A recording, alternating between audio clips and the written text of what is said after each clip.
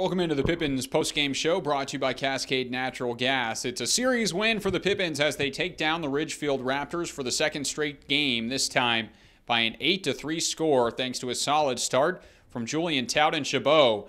The Pippins started from behind for the third straight game against Ridgefield, who scored 2 runs off of Taudin-Chabot in the second, but the right-hander would lock right back in, retiring 9 in a row and setting up opportunities for the Pippins bats to get hot.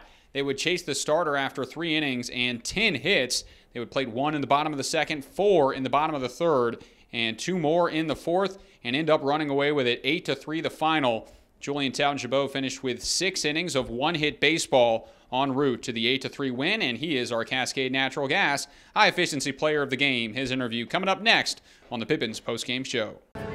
Be an energy efficiency hero. Install high-efficiency natural gas equipment and you can be just like Cascade's most energy-efficient player of the game. Match his ERA of $678. Put some runs on the board by upgrading your furnace, improving your home's insulation, and switching to a condensing tankless water heater. Cascade's bench is deep with both residential and commercial incentives. Check them out at our website or give us a call and be an energy efficiency player of the game.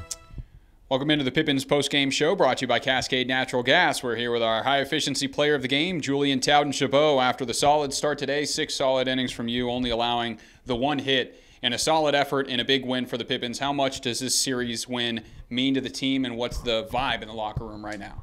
It's really great to get the series win, especially starting off the second half hot. So, yeah, it felt great. Yeah, back to 500 on the second half, 3-3 to open up half number 2 of the season. And I think this is the first time we've had you up here this season, but first start in both years in a Pippins uniform, and it was one of your best efforts today. So what was going right out there on the mound in the win?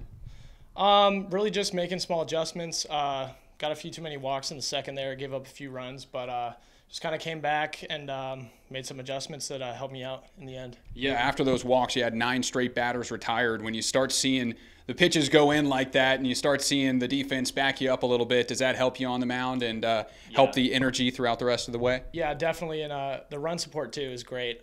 Guys hit it around a lot, so it's fun to watch and it's fun to have as a pitcher for sure. Yeah, and we 8-3 the victory today, but the Pippins, it seemed like for the majority of the game they were up by 10 runs with the amount of hits early on, finishing with 12 hits in this game. And when you see the offense clicking on all cylinders like that, it certainly helps you out on the mound. Yeah, definitely. Yeah, it was just fun to be a part of. It felt like we had the momentum all game and had a lot of good energy today. So, yeah, it was a good win.